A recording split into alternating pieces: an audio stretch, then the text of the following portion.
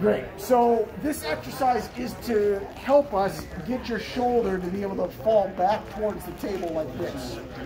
This is a challenging position for the shoulder as it combines several planes of movement.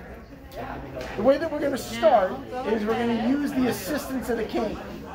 Notice that my elbow is propped up on a small towel roll to make sure that I have good congruency and comfort at my shoulder. I'm then going to allow the cane to drift my arm back.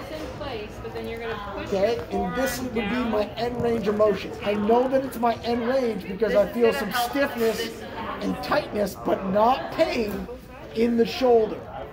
When we're rehabbing a painful shoulder, we may need to come out of our end range in order to be successful. So I drop back into this 90-90 position. Okay.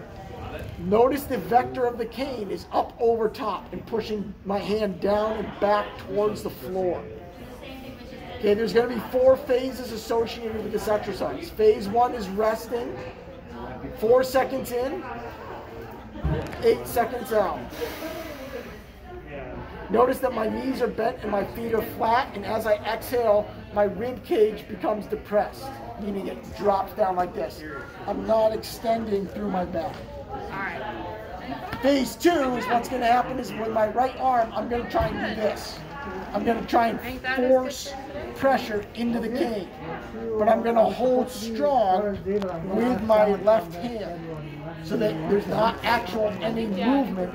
It's just a lot of muscle contraction and fighting with my right arm. So I'm pushing along the axis of the cane back towards my left. I do that gradually for 30 seconds. Then after that, for 30 seconds, I try and pull the cane further.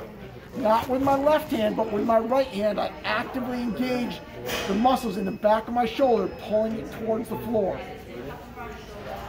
Big breath in, big breath out as I fight for more range of motion.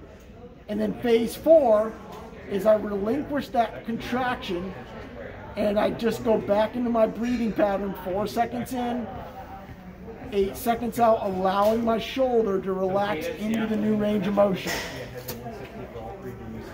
Again, 4 phases. Phase 1, I'm stretching with the cane. Phase 2, I'm contracting. I'm trying to push into the cane with my right hand, holding strong my left.